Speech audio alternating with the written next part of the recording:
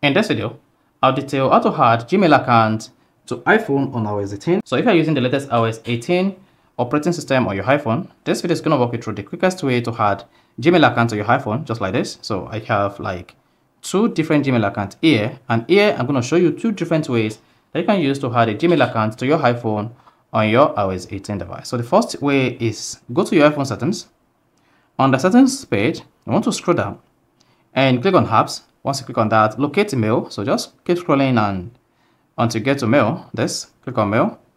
Then on the mail page, locate mail account and click on that. Then tap add account. Here you have option to add different accounts that are available on this page.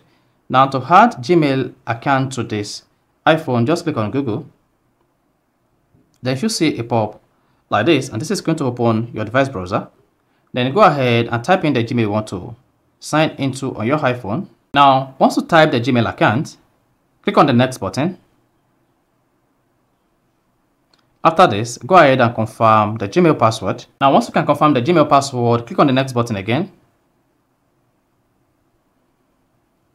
Then hang on while this Gmail account is trying to add to your iPhone. Then scroll down, tap allow. Then that is it. Now click on the save button at the top right. Once saved, then you should see the Gmail added to your iPhone. If you click on back button, and then you should see the total mail account available here is now free. Then you can see that I have an iCloud, this particular Gmail account, and another Gmail. So this is one of the ways you can use to add Gmail accounts to your iPhone on iOS 18. So another way you can use to add Gmail to iPhone on iOS 18 is open the Gmail application on your iPhone, just like this. Click on your profile icon at the top right. Here, come here and click on add another account. Now once you selected add another account, locate Google here and click on it.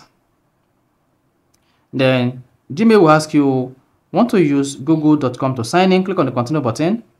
Then here you go. Now you want to repeat the process again, type in your Gmail account, the password, and then click on the next button to add the Gmail or the Google account to your iPhone. So this is all you need to do when you want to add Gmail to iPhone on iOS 18. So if you found this really helpful and informative, please don't forget to like and subscribe.